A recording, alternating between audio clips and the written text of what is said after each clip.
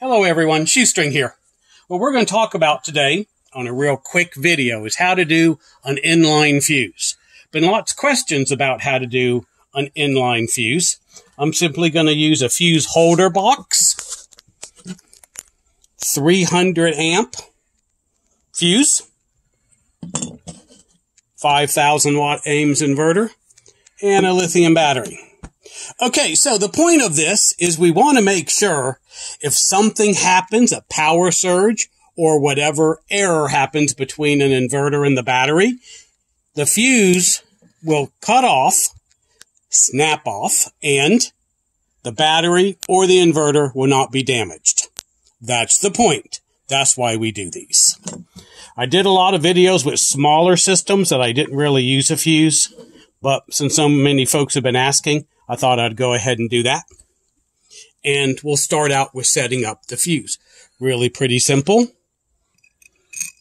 We take this locking washer, put that in first. Then we're going to put on our fuse. We slide this in, that over, and it's in. Now we're going to take our wire.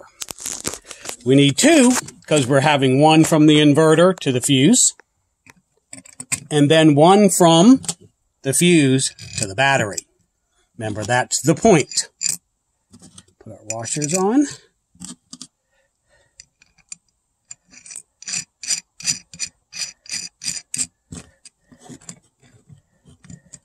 Now, when you do this, of course, you're going to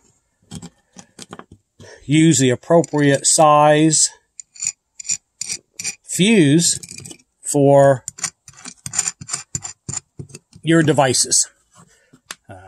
I won't try to go through each one. There's lots of calculations to do that online.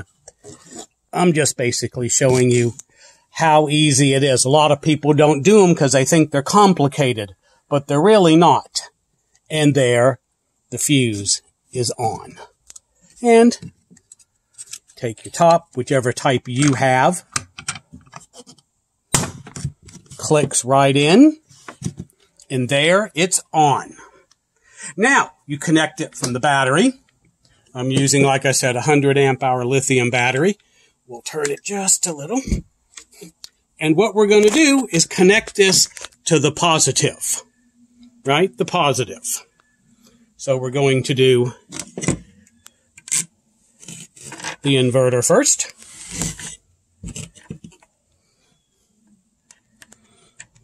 And we're going to do, like I said, connect the fuse to the positive. Now, I'm only doing this finger tight because I'm just showing you how to do it, right? You'll want to do it much tighter than this, but this is just finger because we're just walking through how to connect the fuse.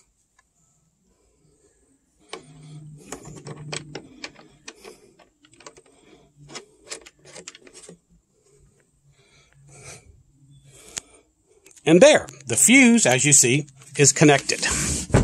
Now, of course, you're going to want to use longer wires, and you're going to make sure this is somewhere set down between the two and safe.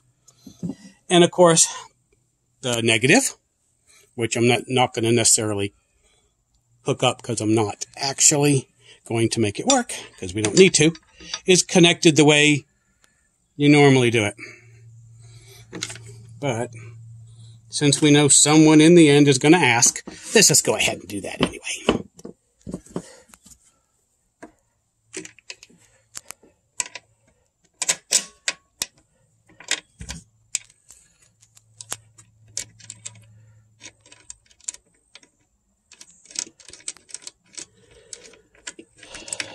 Because someone will ask, because I've watched videos and done these myself and asked, how do I know it's going to work? You didn't make it do anything. So we'll go ahead and do that.